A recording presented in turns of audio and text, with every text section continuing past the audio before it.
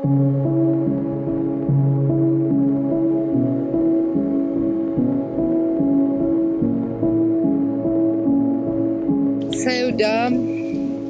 გადაღებულის შეგრძნება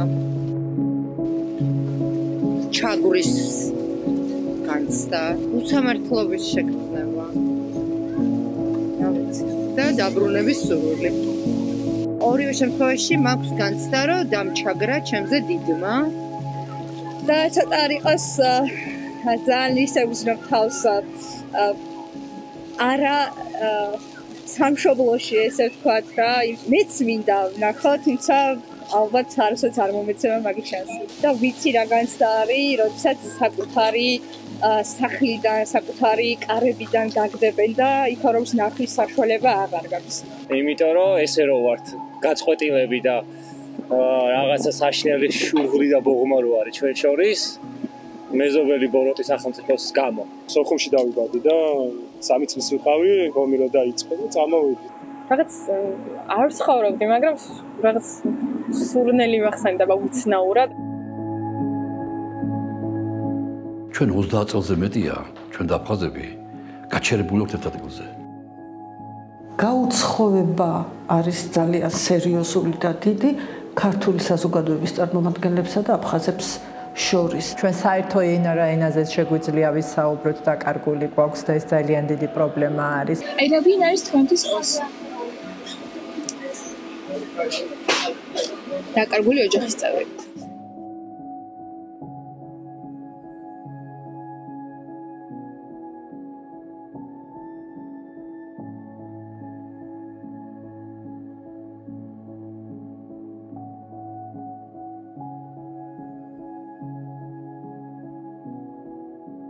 პირველი ასოციაცია არის დაკარგული ნაწილი რაღაც. ანუ არა მარტო ტერიტორია, რომელიც წაგვართვეს, არამედ რაღაც გამოგლეჯილი ნაწილი, რომელიც ერთ მთლიანობას მოწყდა და რაღაც ცალკე არის ძალიან ცუდ მდგომარეობაში. ცხენოეს რეგიონზე უფრო მეტი ის მაქვს, იმიტომ რომ ჩემ თვალწინ ჩაიარა მაგ ყველაფერმა. 7 წელს ვიყავი მაშინ, მაგრამ უფრო მეტი ანუ ვიცი რა იყო, მაგრამ რა პროცესი იყო და ხალხი ვინც იბრძოდა, იმასაც ვიცნობ.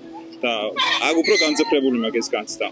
ოკუპირებული აფხაზეთთან ახლობლები მყავს და ფაქტიურად მეც ოკუპაციასთან პირდაპირად ვასოცირდები და ძალიან ძიმე ასოციაცია მაქვს, აგრესიული ასოციაციაც მაქვს, ესე ვთქვათ, იმიტომ რომ ოკუპანტები არიან და ახლა რა მდგომარეობაც არის საქართველოში ეს ჩამოდინება და რომ არც იციან, რომ ისეთ ქვეყანაში ჩადიან, რომელიც მათი დამპყრობლული ქვეყნის მიერ არის ოკუპირებული, ძალიან აგრესიულად რეაგირებენ. ცხინვალის რეგიონი უფრო სენსიტიურია, რადგან რომ დიდი სიახლოვე მაგ რეგიონთან მაკავშირებს და პირადი დანაკლისია ალბათ. ჩემი ოჯახი აფხაზეთიდან არის და მთელი ბავშვობა გავიზარდე აფხაზეთზე მოსვენილი ისტორიებით.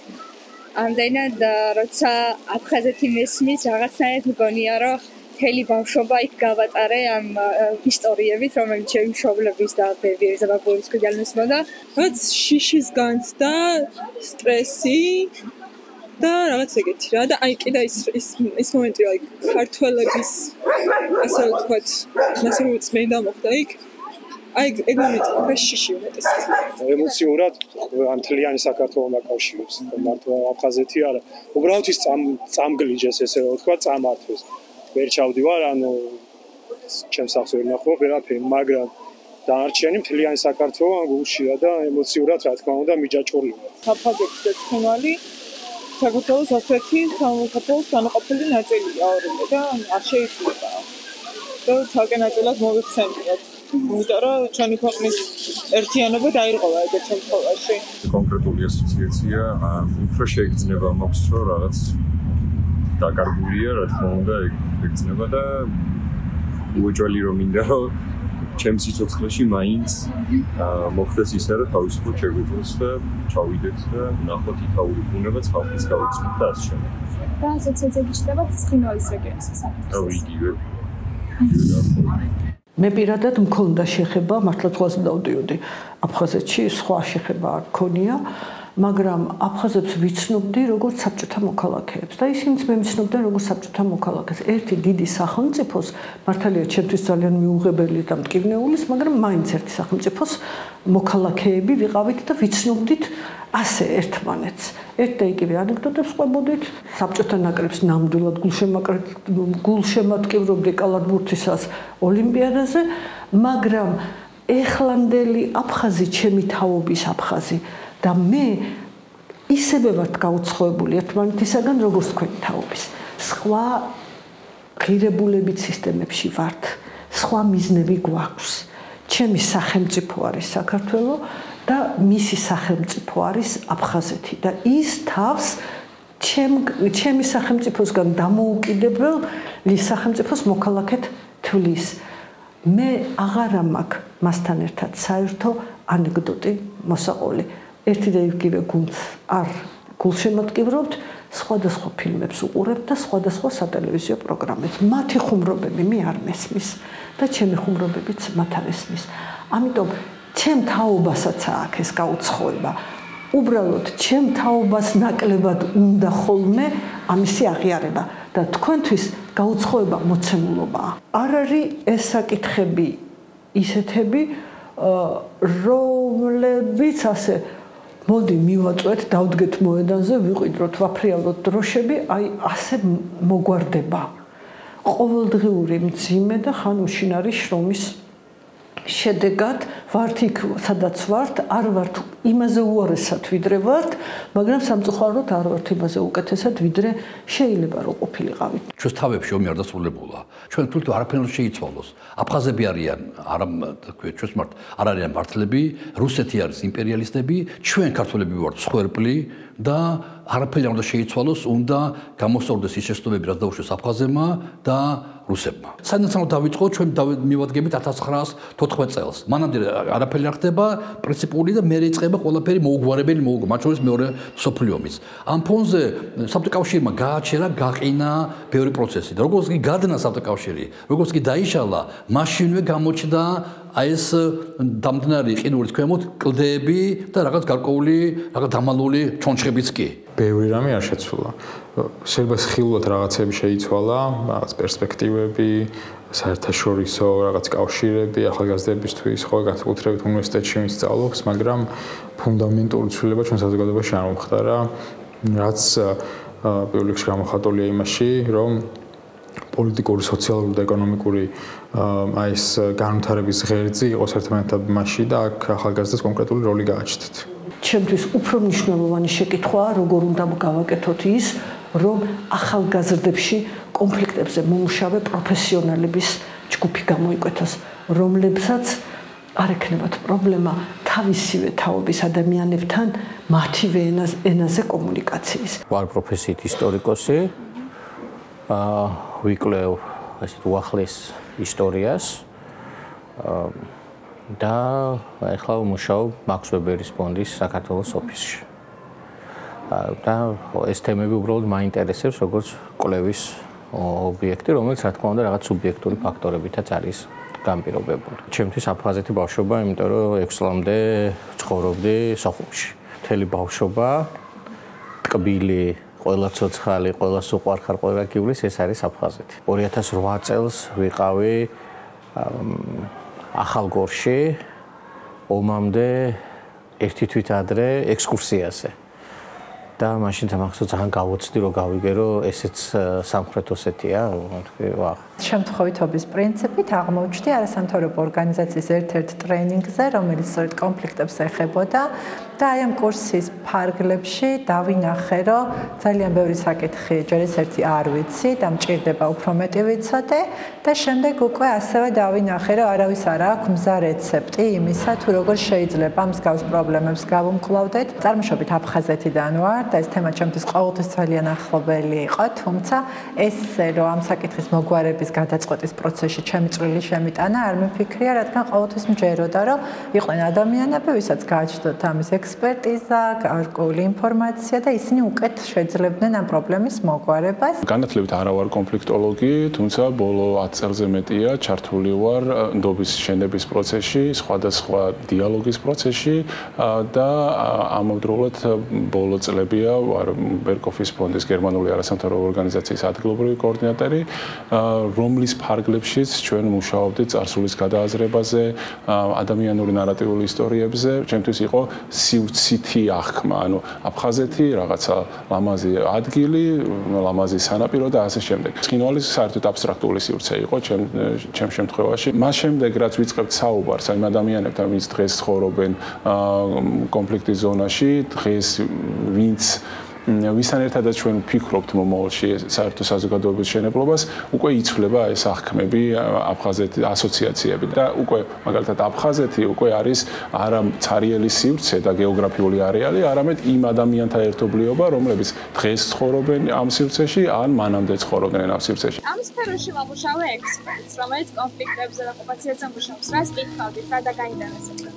პირველ რიგში რას აკეთებენ იმისთვის, რომ ოდესმე ნახვა მაინც შევძლოთ თუ დაბრუნება არა. მაინტერესებს რას გააკეთებენ და ზოგადად ახლა რას აკეთებენ, იმიტომ რომ ვერაფერს ვერ ხედავ საიმისეთ რომ რამეს აკეთებდნენ. საკმაოდ ბევრი ენთუზიაზმით მომუშავე და აქტიური ადამიანია, როგორც უფროსი თაობის წარმომადგენლები, რომლებიც 90-იანი წლების ომის შემდეგ და ომის მიმდინარეობის დროსაც კი დაიწყეს ეს ნდობის შენების პროცესი და იქიდან მოყოლებული დღემდე დაუღალავად მუშაობენ ამ საკითხზე და ბევრი ახალგაზრდაც არის ჩართული საბედნიეროდ, რომლებიც ინტერესდებიან ამ საკითხით და ჩართული არიან ყველა ფორმატის ხელმისაწვდომი ფორმატის დიალოგებში და ხელს უწყობენ სამშვიდობო პლატფორმების ჩამოყალიბებას. ამ კონფლიქტებზე ეს რაღაც ტრენდი შემოვიდა, ხო ვინც იცის იმან უნდა ელაპარაკოს, რაღაც ესეთი მიდგომა არა და შეიძლება ვინც იკვლევს იმან უნდა ელაპარაკოს აუდიტორიაში, მაგრამ ეს ის თემა, რომელზედაც ეს ყველას ეხება.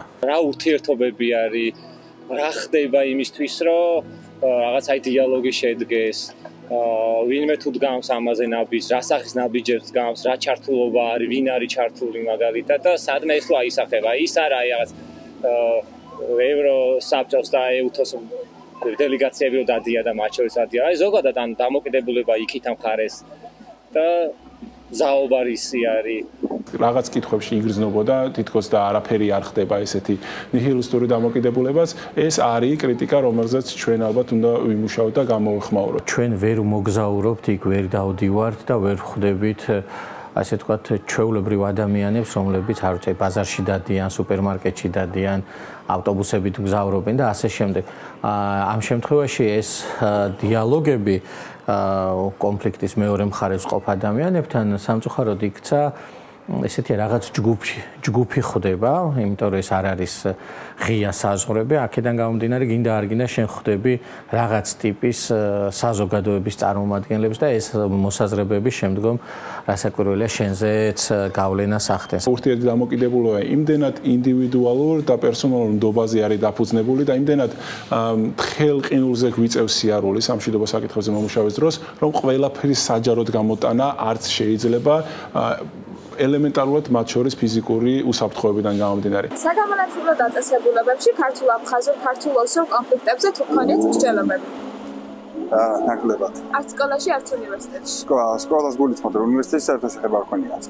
სკოლაში, იმიტომ რომ ჩვენ ეგრეთ წოდებული განყოფ ზოლზე ვცხოვრობთ და გვაქვს შეხება ამ ახალგაზრდებთან, მხოლოდ ამ მიმართულებით, რომ ესე ფუნდამენტურად ამაზე საუბარი არასდროს არ ქონია. ქართულ-ოსურ და ქართულ-აფხაზურ კონფლიქტზე ჯერ არც სკოლაში და არც უნივერსიტეტში ანუ არავითარი დისკუსია არ ქონია. სკოლაში რაც მახსოვს, ძალიან მწირად ვისწავლეთ აი ამ კონფლიქტთან დაკავშირებით. მსგავსი მსჯელობები არ მახსენდება, თუმცა საინტერესო იქნებოდა და ამავდროულად ვფიქრობ მნიშვნელოვანი, რომ მსგავსი განხილვები იყოს როგორც სკოლებში, ამავდროულად უნივერსიტეტებში და სხვადასხვა ორგანიზაციებში. რას ვეუბნებით დღეს ახალგაზრდებს, ჩვენ თაობას, როგორ ვასწავლით? ეხლა სკოლაში მაგალითად მე გადავახტი ეს ორი გვერდი იყო რაღაც და მასწავლებელმა იმდან არ გაგვატარა. არ უღმავდებით ამას. ესეც იწვევს თემისგან გაუცხოებას. თუ დაუშვათ მე-12 საუკუნის საქართველოს ორი ფურცელია, ხოლო თანამედროვე საქართველოს ერთი გვერდი ბუნებრივია ეს თავისთავად თანამედროვე პრობლემებისგან დისტანცირებას იწევს. ამ ნაწილს, ესე ვთქვათ, თავისუფალი მსჯელობა და თავისუფალი აზროვნება სკოლის სახელმძღვანელოებში დიდხანს არ ექნება, იმიტომ რომ ამას უბრალოდ პოლიტიკური კლასი არაფრით არ დაუშვებს. ამ პოლიტიკურ კლასში არ გულისხმობ მხოლოდ და მხოლოდ პოლიტიკურ პარტიებს, აქ იგულისხმება რელიგიური ორგანიზაციები, სამოქალაქო ორგანიზაციები და სხვადასხვა აქტორები, რომლებიც ძალიან დიდ გავლენას ახდენენ ისტორიის სახელმძღვანელოს შემუშავებასა და შემდგომში გამოშვებას. სამწუხაროდ აი ესეთი ინტერესის მქონე მოსწავლეებსაც და სტუდენტებსაც მოუწევთ დამატებითი ლიტერატურის კითხვა, იმიტომ რომ ერთ-ერთი ყველაზე მნიშვნელოვანი თემა, რომელიც ამ საკითხშივე შედის, მაგრამ საერთოდ არ არის პრაქტიკულად ნახსენები, ეს არის სამოქალაქო ომის კონტექსტი, რომელსაც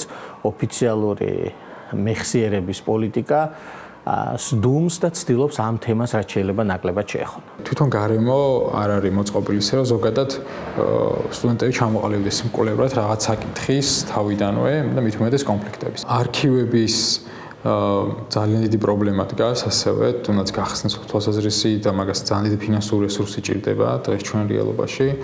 და შესაბამისად, ანუ ის რომ შენ ბაშად მიიღო ახალგაზრდა მაღალი ხარისხის მკვლევარი, ძალიან ბევრი რაღაცა პლანეტა უნდა იყოს ჩამწკრივებული ერთდროულად. დღეს ანუ ახალგაზრდები როცა არიან ერთ-ერთი ყველაზე სოციალურად და ეკონომიკურად მარგინალიზებული ჯგუფი, ძალიან რთულია მოთხოვო მათ რომ აი ერთ-ერთი თავარი ძალა იყოს იგივე მშვიდობის მიმართულებით, კონფლიქტების მიმართულებით. ჩვენ მუდმივად ვცდილობთ რაღაცებზე ვილაპარაკოთ და რაღაცებზე არ ვილაპარაკოთ. ჩვენ თაობა, ჩემი თაობა, ვინც გამოიაროთ 30-იან წლები და ჩვენს ახალგაზრდებს ვასწავლით იმას, არა იმას, რაც იყო, არამედ იმას, რაც გვინდა რომ ყოფილიყო და როგორც გვინდა ყოფილიყო. სკოლა იქით მაგ დამთავრებული გალის რაიონის სოფელში და მან ზედათა შემთხვევაში თავს ვარიდებდით ამ საკითხებზე საუბარსაც კი, იმიტომ რომ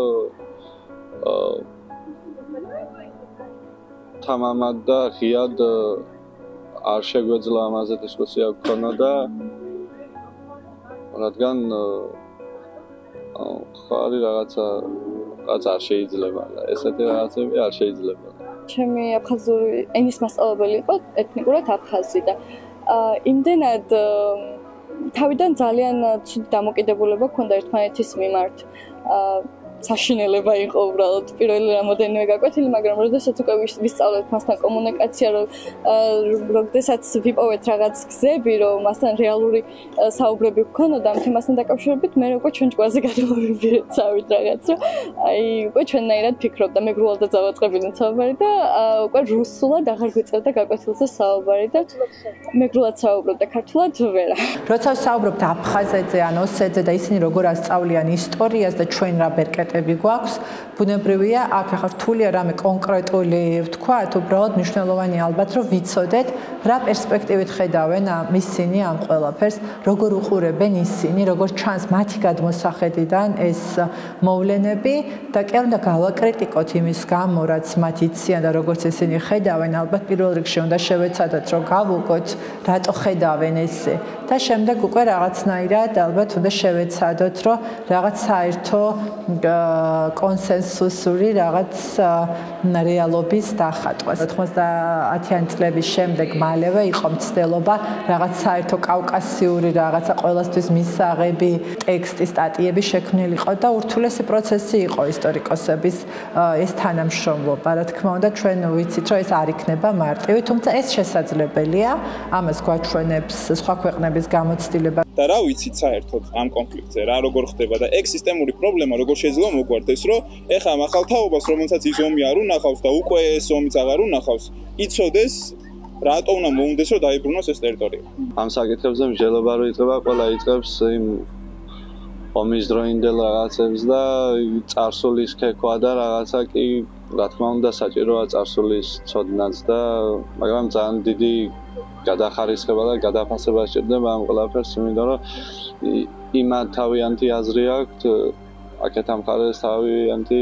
მე პირადად არ გამომივლია ეს ომის სიმწარე. შეიძლება გამოიარა დედაჩემმა, რომელიც ასევე დევნილი გახლობთ, მაგრამ მგონია რომ მათთვის მეტად რთული იქნება. თქვენ რომ იცით რა არის ეს ტემილი ორივე მხრიდან შესამჩნევია და სანამ უშუალოდ ნელ-ნელა არ დავიწყებთ ამაზე საუბარს, პირდაპირ თანაცხოვრებაზე საუბარი მეტად რთული და უადგილოც გახლავთ. დევნილთა თემს, როგორც რაღაცას თუ ავიღებთ რაღაცა, როგორც კრებით რაღაც ჯგუფს, აქვს განსხვავებული ტრავმატული გამოცდილება. ამ ახალგაზრდებს აქვთ რაღაცა იდენტობის კრიზისი, რაღაც თემს ეკუთვნიან, თუმცა რაღაცა ვერ იზიარებენ აი იმ რაღაცა კოლექტიურ მეხსიერების ნაწილები არ არიან. ახალგაზრდობის საკითხებზე ვინან რა არის თქვენი ინფორმაციის წინააღმდეგ?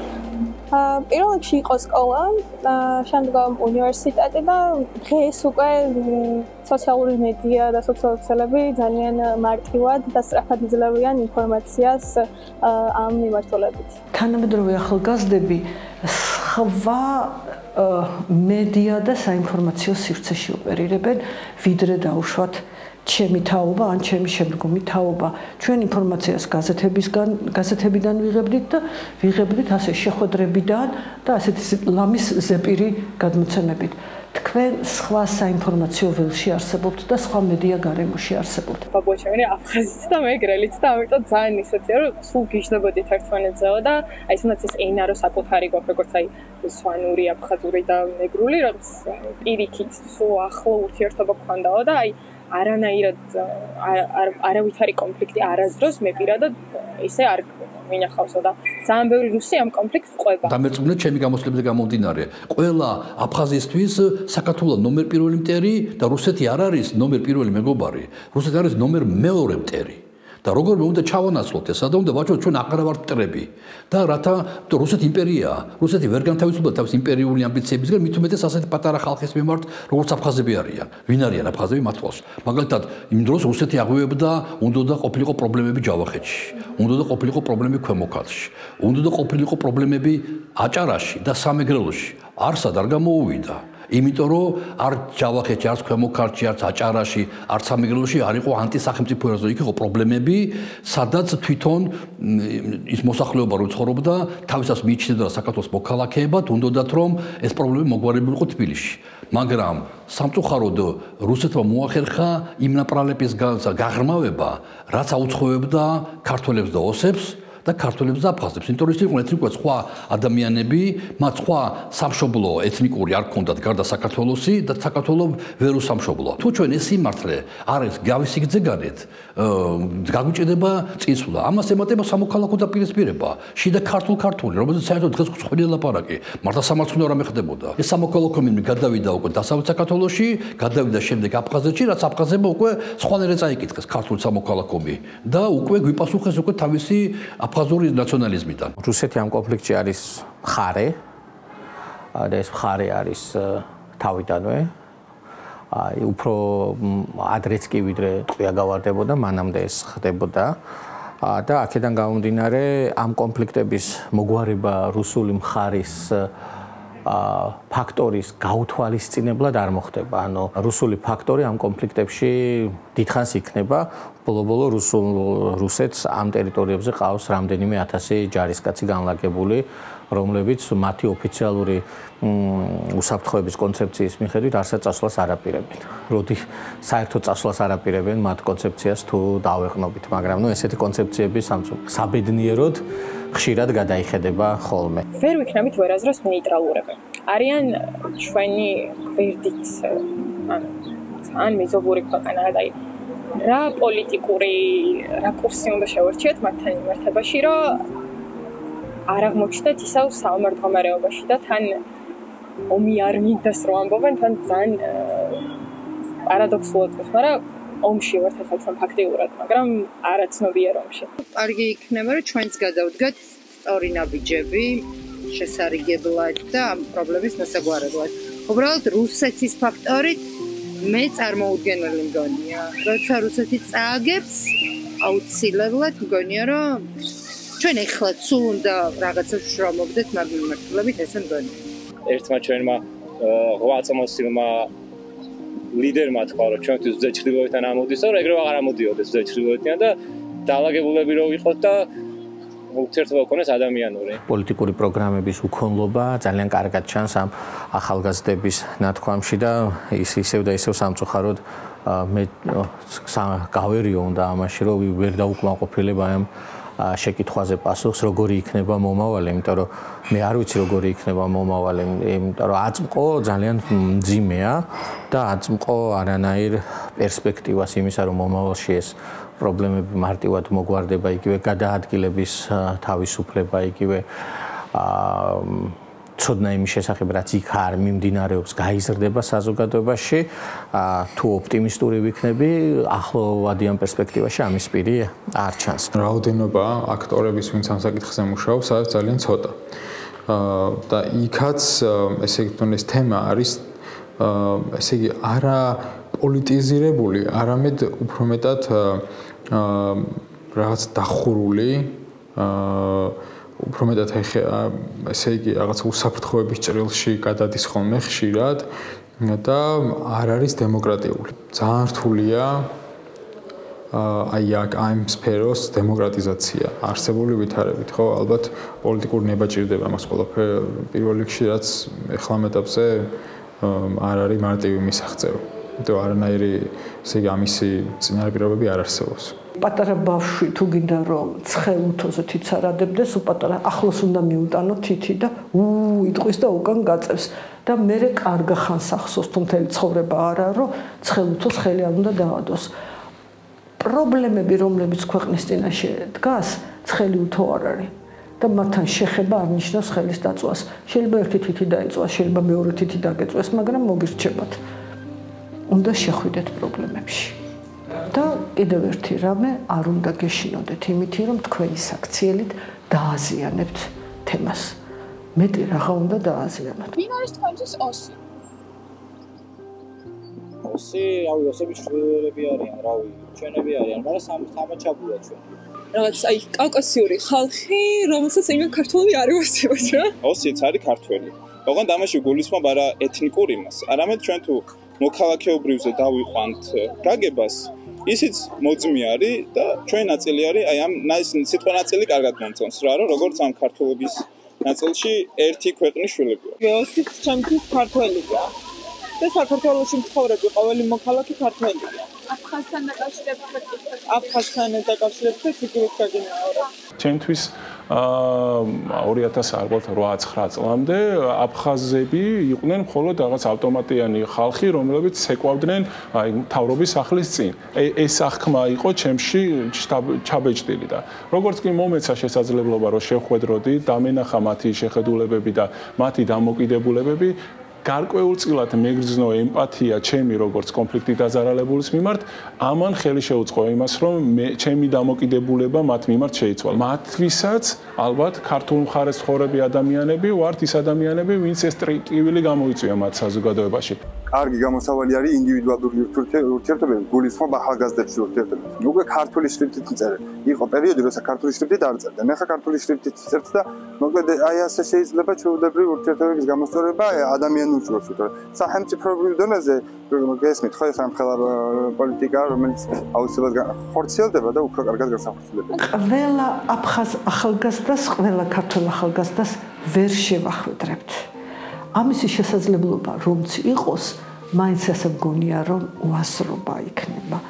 საზოგადოებრივი განზომილებაში კონფლიქტის მოსაგვარებლად ნიადაგი უნდა შეიქმნას და გადაწყვეტილება პოლიტიკური უნდა იყოს. როგორ ფიქრობთ, როგორია დამოკიდებულება იგივე აფხაზების და ოსების იმასთან დაკავშირებით, რომ ჩვენ ვართ ევროინტეგრაციის გზაზე? როგორ წარმოუდგენიათ საქართველოს მომავალში როგორც ნატოს წევრი, ოღონდ ისე რომ არ ქონდეს გავლენა და კონტროლი აფხაზეთსა და ოსეთს. ამ კითხვაზე პასუხისთვის ჩვენ უნდა ჩავიყენოთ თავი აფხაზური საზოგადოების ნაწილად და იქიდან შევხედოთ ამას. იმიტომ რომ თუ კი ჩვენ აღქმაში ჩვენთვის საფრთხე მოდის რუსეთიდან და მტერი ან თქვა საფრთხის წყარო არის რუსეთი, სამწუხარო რეალობაა, რომ აფხაზური საზოგადოების ან ოსური საზოგადოების მაცხოვრებისთვის საფრთხის წყარო ვართ ჩვენ. მათ მხარეს დგას თქვა რუსეთი, როგორც გამაწონასწორებელი ძალა და ჩვენ მხარეს თქვა ევროკავშირი. ეს აღქმა ნამდვილად არსებობს. ბალკანეთში ტიპიური კონფლიქტები ეთნოპოლიტიკური, ვისია მიწა, რომელი ეროვნების, ასევე ჩვენთანაც ძალიან ბევრი ამე საერთო გვაქვს. ამიტომ ის მოდელები, რასაც ევროკავშირი ახორციელებს ბალკანეთში დღეს, განახორციელებს მომავალში ჩვენთან. მზად უნდა ვიყოთ ამისათვის. რაღაცა მივიღოთ, რაღაც არ მივიღოთ. ევროპელები შეცდომებს უშვებენ ხოლმე ხშირ შემთხვევაში. ამიტომ გვაქვს უნიკალური შანსი უახლოეს 10-15 წელიწადში ევროკავშირში გაწევრიანების კონტექსტში ახალი ფორმულა შევიმუშაოთ აფხაზებთან და ოსებთან თანაცხოვრებისა და ერთიან სახელმწიფო ცხოვრების შექმნისა. რომ მკითხო როგორი მომავალი მინდა საქართველოსთვისო. ევროპული ალბათ. ერთ სიტყვაში ვიტყვი, მაგრამ ამაში რას გულისხმობ, აქ უკვე 9 საათიანი საუბარი უნდა გავაგრძელო და ამ 9 საათიან საუბარში პირველ 5 წუთში ავიტყვი ალბათ კონფლიქტების მოგვარებას, მაგრამ მეორე 5 წუთში აუცილებლად ვიტყვი ამას. ეს არის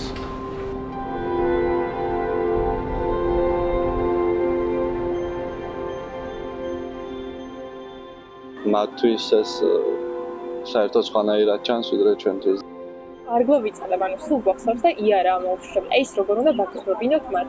სადღაც ჩვენ შევსდით და ისინი შეცდნენ და ორივე მხარე არის გარკვეულწილად გაბრაზებული და გაბოლოტებული. მშვიდობიანი ურთიერთობის წარმოება ეს არის ჩვენი მოვალეობა. არათუ სწორული, არამედ მოვალეობა. იქიდან გამომდინარე, რომ ისტორიული ნაწილიც რომ არ გავითვალისწინოთ, ყოფიერებიდან გამომდინარე, ამ პატარა ერის წარმომადგენლებს არ გვაქვს იმის უფლება, რომ ერთმანეთთან ასეთი ურთიერთდამოკიდებულებით ვიყოთ. ის არ არის ჩვენი მშობლების თაობა, რომ იძახს ხოლმე ჩვენ ესე ვქენით, ვერ მოვახერხეთ და აი თქვენ იქნებ ეს რო არ უთხრათ შემდგომში ჩვენ მომავალ თაობას აი ჩვენს ვერ ვქენით, იმიტომ რომ რაც უფრო დიდხანს ვერ ვიზამთ ამ ყველაფერს, ალბათ მით უფრო რაღაცა წარსულ მოგონებად არჩევთ. რა უნდა შევცვალოთ, სხვა გზა არა. სხვა იმედით მაინც რა ვიცი. ეგენიც ფიქრობენ კი არა ზუსტად იციან რომ ერთი ხალხი ვართ ჩვენ მაგრამ დობის მოპოვებას ცდილობენ ჯერ კამათში და ჭყუფში რომ არაფერი არ გამოდის აგერ 30 წელია და ფაქტის ახეზე არ უნდა მასწავლოს.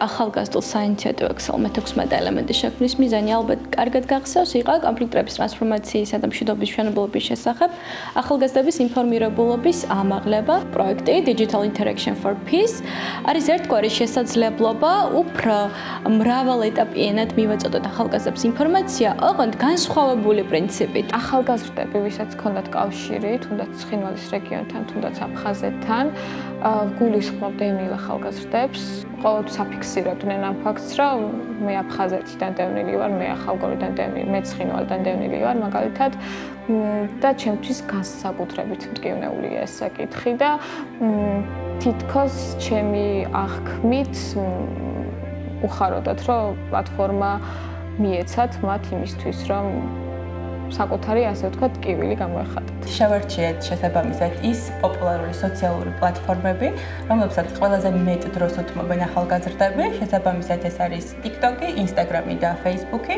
და სწორედ გადავწყვეტეთ, რომ სწორედ ამ პლატფორმებზე გაგვეთავსებინა კონკრეტული ვიდეოები, რომელსაც ჩავწერდით შემთხვევითობის პრინციპით. ჩვენი პროექტი რაღაცნაირად შესაძლებლობას აძლევდა ახალგაზრდებს, რომ დაეფიქსირებინათ თავიანთი აზრი, რაღაცა გამოეთქვათ და მეორე მხრივ გამოჩენილი იყვნენ, იმიტომ რომ აი ამ თემებზე არ ვსჯელობთ ბოლო პერიოდში განსაკუთრებით და მგონია რომ ჩვენი პროექტი აი ამ მხრივაც მნიშვნელოვანია.